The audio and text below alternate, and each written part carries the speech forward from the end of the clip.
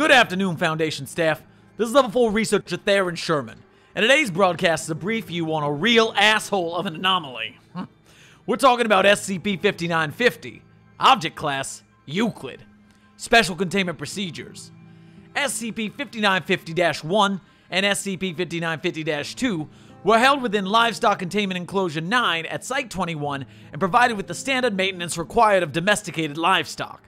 If new SCP-5950 instances are discovered, they are to be contained in even numbers within aquatic transportation units, according to capacity limits.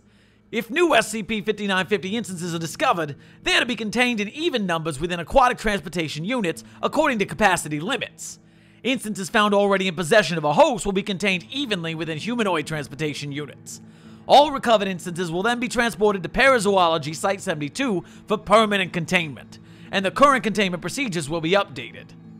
Description: SCP-5950 is a parasitic subspecies of Pacific flying squid, genus Totorotus pacificus, capable of fully integrating themselves into human hosts. SCP-5950 instances are approximately 60 centimeters in length and weigh 1.5 kilograms. Instances have a large human-like eye on the upper tip of their mantle, while the lower mantle terminates in 8 legs and 2 frayed tentacles composed of nervous tissue. Without a host, the average lifespan of an SCP-5950 instance is approximately 1 year, which is analogous to non-anomalous variants. Members of SCP-5950 use organic jet propulsion to enter a human host's rectum, similar to the way non-anomalous Pacific flying squid use it for aerial locomotion. After entering a host's anus, the SCP-5950 instance will position itself so its head will remain protruding from the host, functioning as the new visual center.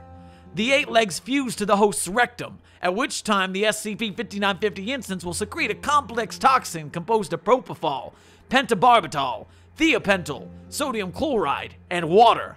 This toxin puts the host in a semi-comatose paralytic state during the duration of the infestation.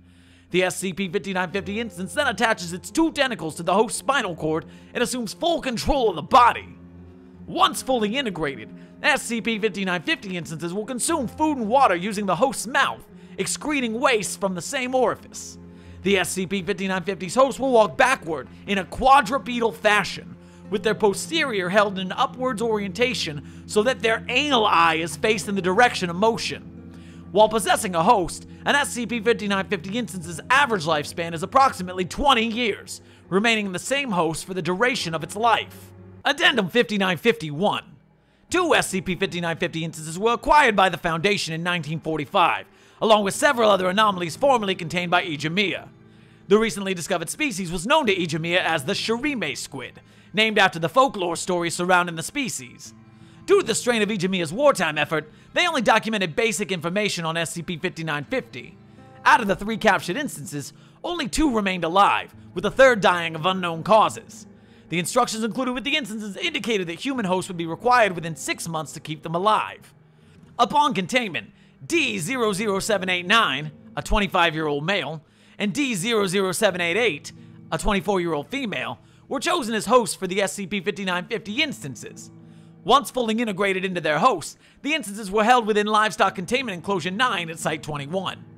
In captivity, SCP-5950 displayed characteristics typically associated with grazing herbivores, consuming approximately 2 kilograms of vegetation daily. The 2 instances, designated SCP-5950-1 and SCP-5950-2, acted as a mating pair, though no offspring were ever produced. Addendum 5952. On September 22, 1965, SCP-5950-2 was found deceased, with SCP-5950-1 curled around it in the fetal position. SCP-5950-1 refused to move away from SCP-5950-2, having to be forcefully removed. Its intergluteal cleft was covered in a saline solution. An autopsy revealed SCP-5950-2 experienced sudden cardiac arrest leading to death. Following this incident, SCP-5950-1 displayed behavior typically associated with mourning, including lethargy, consistent tear production, and refusal to eat or drink. After approximately 2 weeks, SCP-5950-1 died due to dehydration and stress-induced cardiomyopathy. Whew! I've been working here for years, and that is at least in the top, 47 of the weirdest things I've seen. Hell, that's the second butthole surfer I've seen in the last 2 months. Alright, staff, that ends our broadcast. Use your Foundation Encrypted YouTube account to like, comment, and subscribe, hit the bell, and support our broadcast at patreon.com/site42.